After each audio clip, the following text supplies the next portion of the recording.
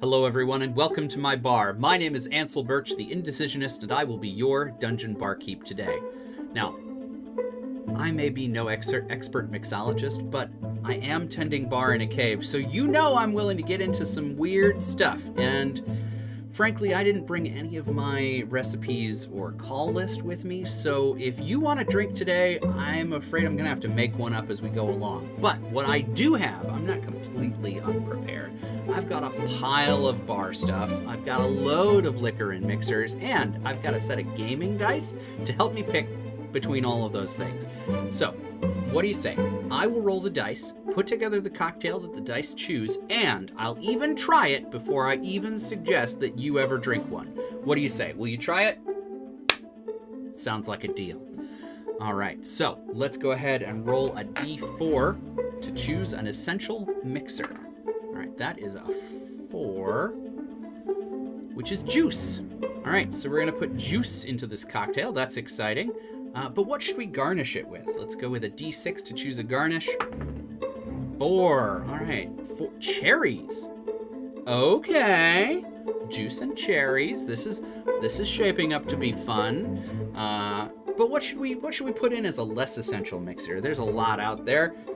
You can see I've got a whole list here, some of which sound like they would go very poorly with juice and cherries. What do you want to bet that's what happens right now? Fernet! Yep, juice, cherries, and Fernet.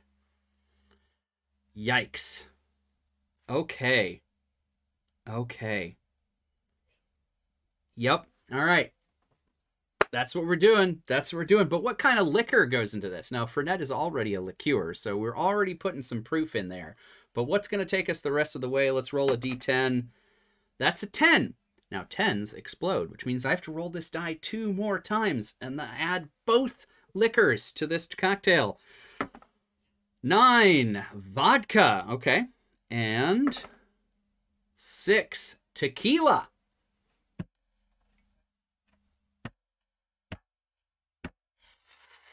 I'm in danger. Okay. This is gonna be an experience. I hope you are seated comfortably because I suddenly am not. All right, let's move on. Let's do some edutainment. Let's learn something about bartending. Lord knows I need to. Here's our list of bar terms that we can go through. 7 is float. Float is actually a really cool bar technique, and it's when you layer liquors and mixers on top of each other based upon their specific gravity, and you allow them to separate into layers so that you can float one thing on top of another. Now, you can do full layering. Float specifically is usually when you mix your whole cocktail together and then you float something else on top of it. I don't know if I'm gonna do that today. I'll certainly think about it. Maybe that's how the vodka's gonna get on there. But let's see. We'll see how it all comes together. But before we do that, before I make any decisions about whether or not I'm gonna float anything, we gotta pick a name for this monstrosity. I'm gonna roll a d20 on this table right over here, and let's see what we get. Nat 1. Got a lot of that going around. Witch's Wake. I have a feeling this is gonna live up to that name. All right, so let's go ahead and put this together. I'll see you at the bar top camp. All right, we're gonna start with lime juice. So I'm going to get out my cutting board here and roll my lime. I'm gonna do the juice of a whole lime here. And I'm gonna shake today's cocktail. So we're going to put the cut side down, and I don't know if you can see the cloud of lime zest oils that just flew off of there. That was beautiful. Nice fresh lime.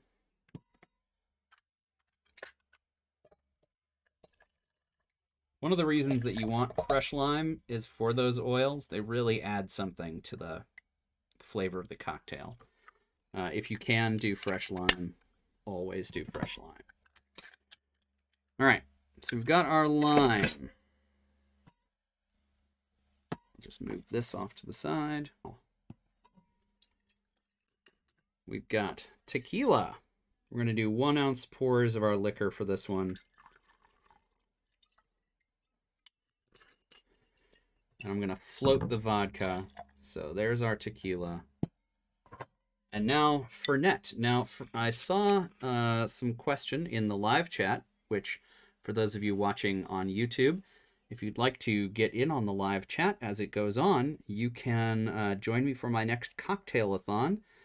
I will put information about that on indecisionist.com/dungeonbarkeep, which is linked in the doobly-doo. All right, so we're going to do 1 ounce of Fernet. Fernet is an Amaro. It's a liqueur based around herbs.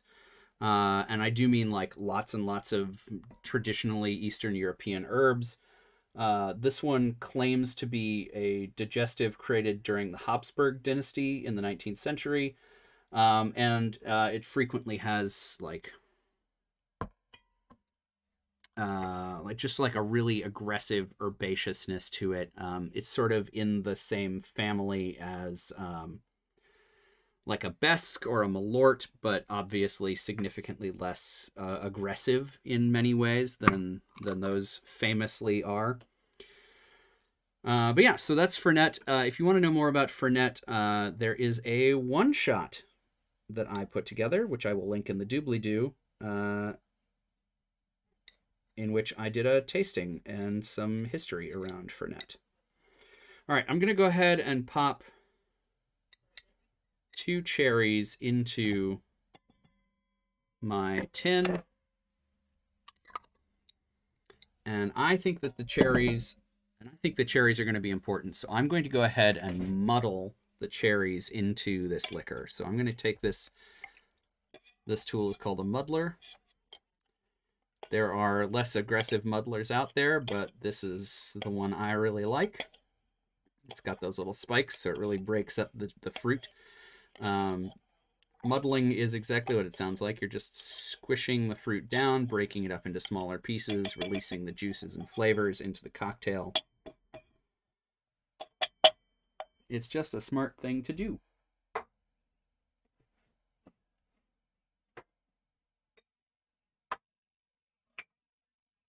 All right. So there's that. That's the whole cocktail except for the vodka. So we're going to go ahead and shake it. Pop a few D6 of cold damage. And there we go.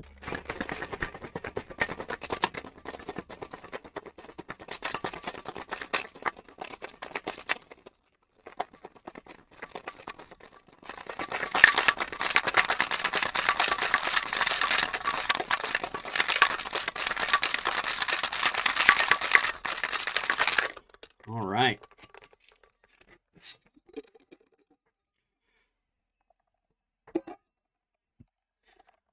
Malkuth Soldier in the chat during the live stream is commenting on how much it makes sense to have cocktails in a fantasy setting. And I have to say, I agree. It makes a lot of sense because there are a lot of, as Malkuth says, a lot of cultures coming together, and scarcity is less of an issue in a lot of fantasy settings than it is in the shared history of our world. So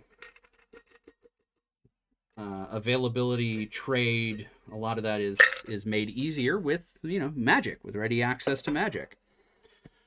All right, so here is our base cocktail. Now, we are going to attempt to do a float.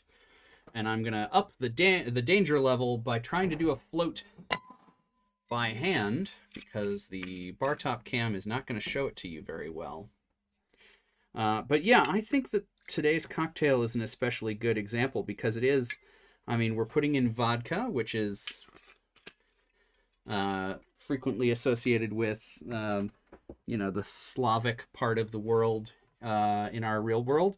We've got Fernet, which is a Slavic product, but it's primarily consumed, I understand, in places like Argentina, which is really interesting. If you watch the most recent Suicide Squad movie, it made a show up in there. It's frequently mixed with Coke. We've got tequila, which is, of course, a Central American beverage. We're putting in cherries, which, I mean, cherries grow all over the place as far as I understand it. I don't know that there's a huge regionalization there.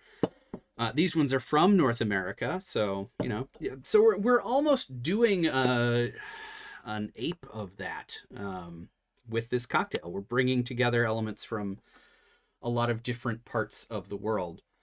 All right, so what I'm going to try to do is float this vodka on top of this cocktail whilst holding the cocktail in the air, because I want you to see it happening.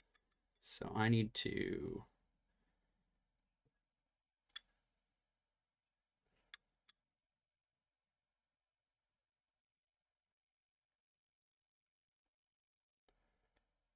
Now the big question is, will this even work?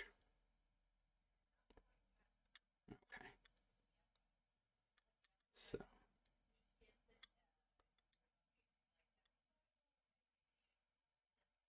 there we go. All right. So here we are for your amusement.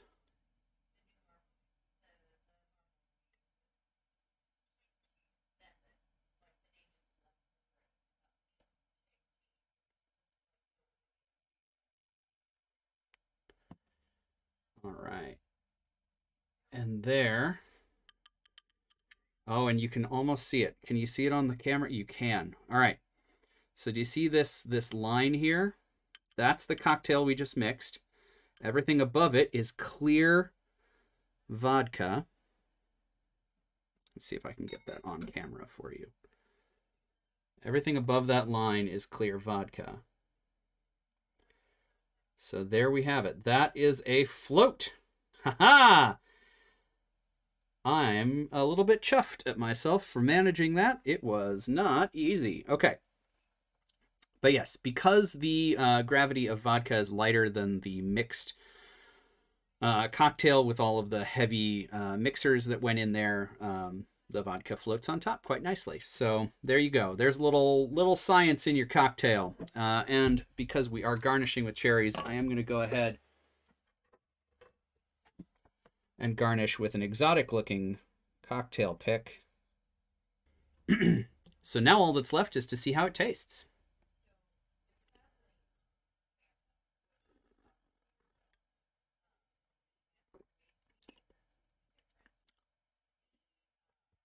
Oh, God.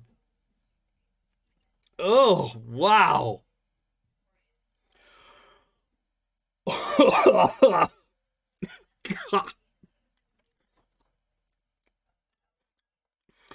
I wish I could say I was playing it up for the camera. Wow, I have had a lot of weird, gross, awful things on this show, but wow.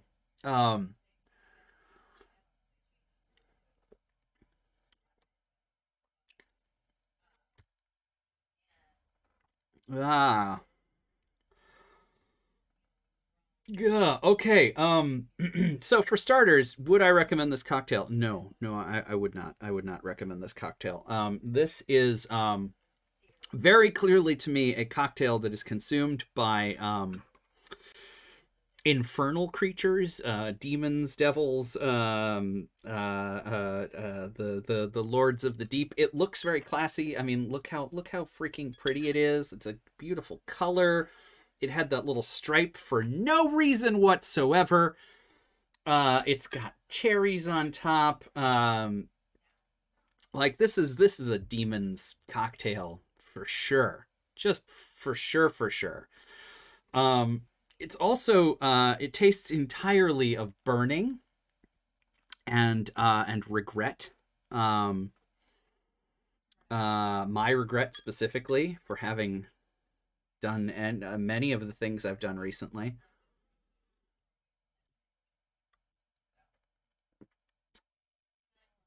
Oh God.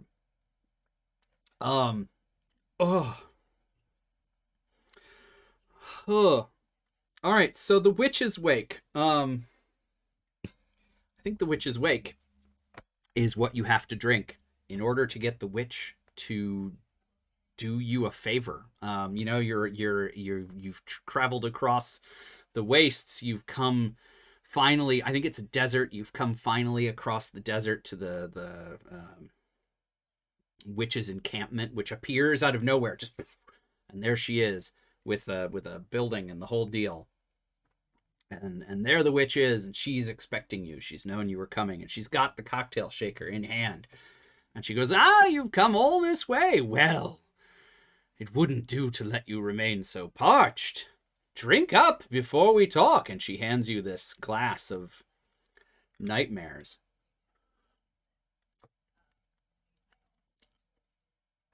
And I think it does fortitude damage. I think you probably have to roll against being, I don't know, charmed or incapacitated or something. But